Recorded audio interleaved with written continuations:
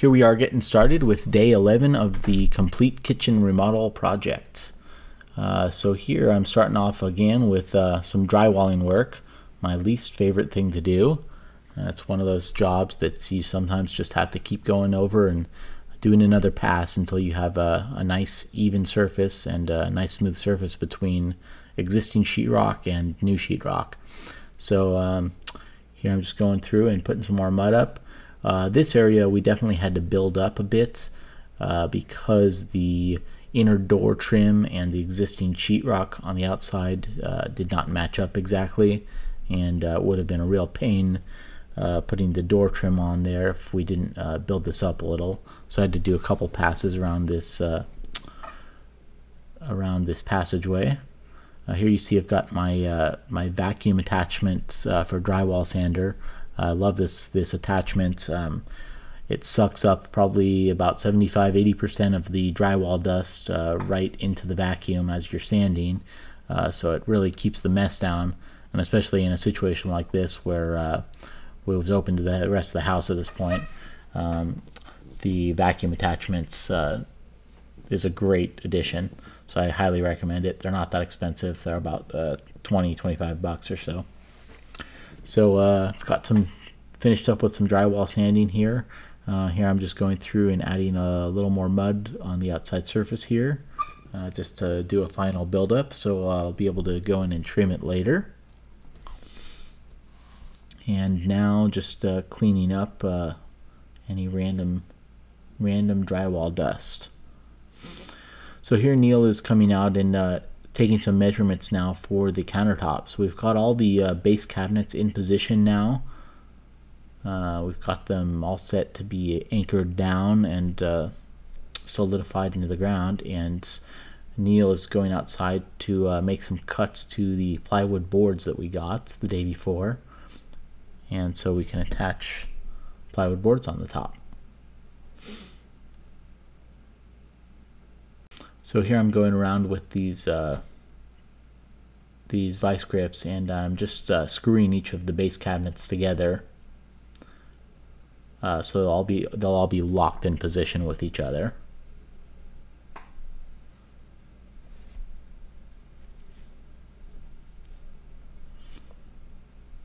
And just doing some final checks to make sure everything's level. Here I've got some liquid nails, so I'm applying some construction adhesive in between the 4x6 anchor blocks and the cabinets, and unfortunately there was not enough space to get down there with the caulking gun, so I had to put on some latex gloves and just sort of finger paint the construction adhesive in there, and it ended up working okay.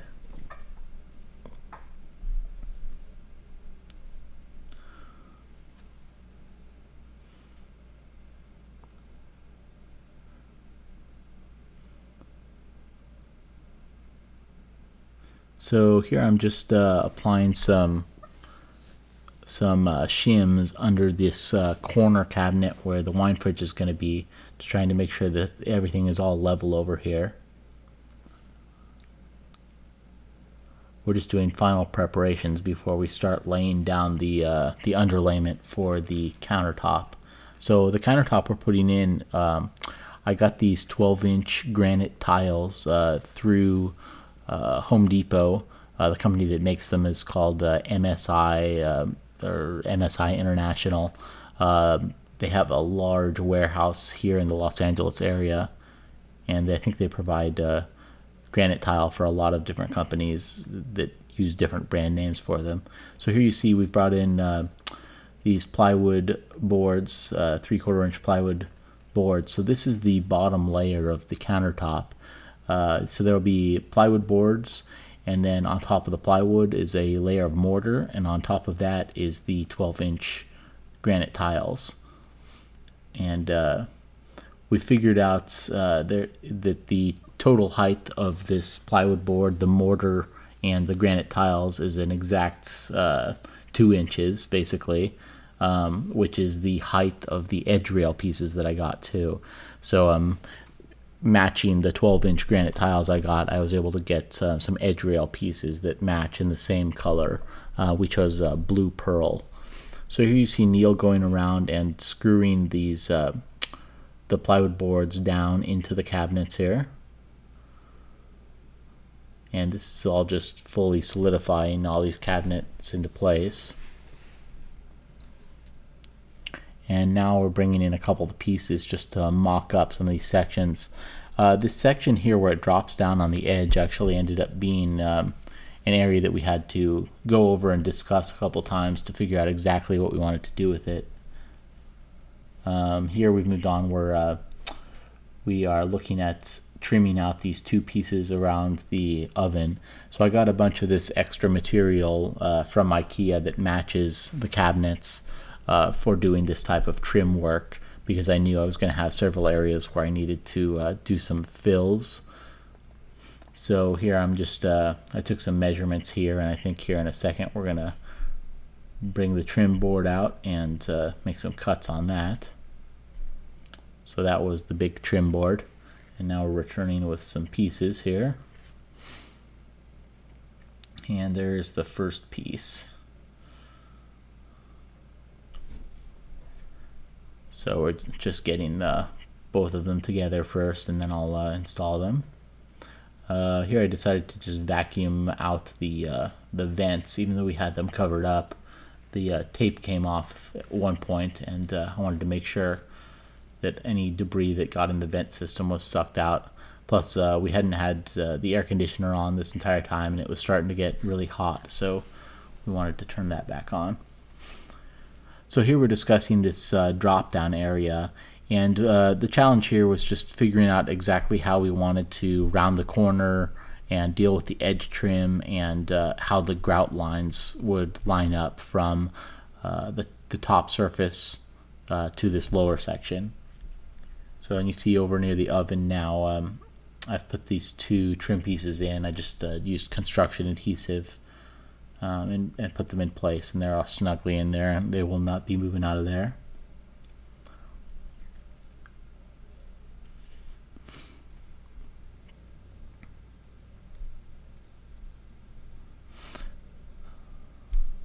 So here we're making some decisions just on how to frame this area out. We need to support the edge of this overhang bar. There's a 9-inch overhang here, so we're going to build in some pieces to support that, and then also just figuring out where we need finished edges using this material versus where there's going to be granite countertop tiles or edge tiles around this area.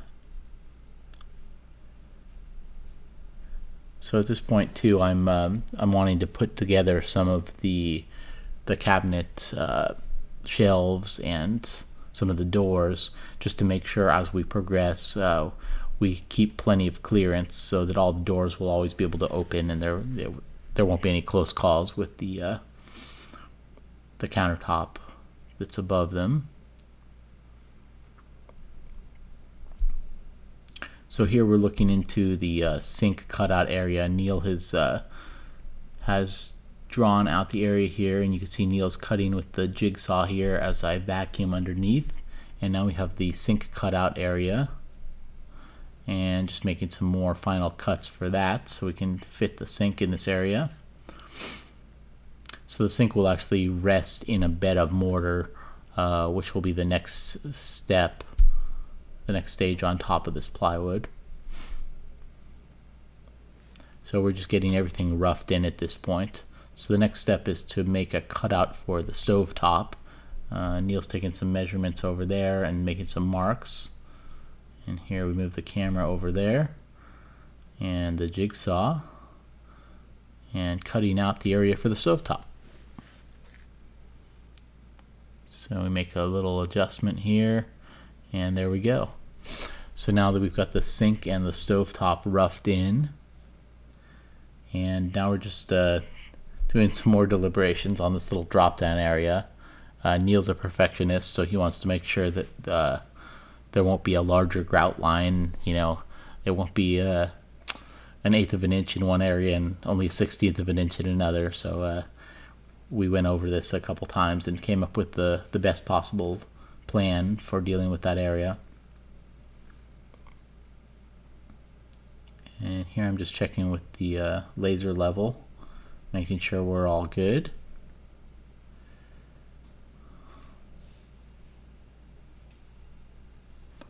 So here I'm just attaching some more doors and shelves on the front side too, so we can make sure that we have plenty of clearance once we build up the countertop and put the edge rails onto.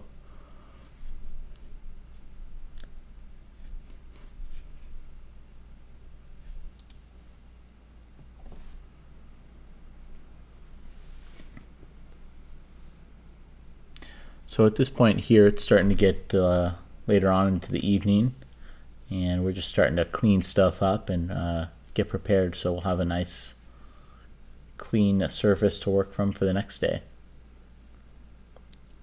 And I think here actually at the end of the night here I decided to go ahead and put together some more of these IKEA cabinets. These cabinets are all the IKEA Sektion line of cabinets. It's their new line of cabinetry that they launched early in 2015. Specifically, we went with the MA line, the MA line of sliding shelves and doors. It's really nice hardware that they use for all the sliding systems and the dampers in the cabinets. The instructions can be a little bit confusing the first time you put the stuff together. You have to have a really good attention to detail. There's basically no text directions, which I wish for such a multinational corporation. It would be nice if they could go ahead and hire a couple translators and put some additional text in there. But you just have to really watch every little detail and every little picture because they're basically all important. And there's lots of branching out in the instructions for different positions of different shelves and different cabinets. And it's very easy to miss one little thing and then have to go back and change a lot of work. So one of the things I missed in putting together these sliding shelves is that the bottom shelf has to be mounted slightly lower than the top two shelves as far as the door front on the sliding shelf. So I was a little frustrated with these, spent a little extra time here, but eventually figured it out right about now and went and grabbed another one of them that I had instead of trying to figure out how to pop the front off the shelf, and put this one together. And now at this point I've got it all set and I just have to adjust the hinges to the correct positions. So after I figured it out, all the rest of the cabinets went together really quick, all these sliding shelves, and as I said, they are really high quality hardware. You know, they feel like they'll last a long time, and the damper system's nice. You know, they smoothly close and open, and yeah, I just feel really sturdy. So yeah, we're overall happy with the IKEA Sektion system, but just be prepared to be a little frustrated the first round that you put together. So here, just putting together this inner shelf that goes in the other ones. So yeah, that's it for this day, and continue on to the next video to see us continue on with the countertop and the rest of the cabinets.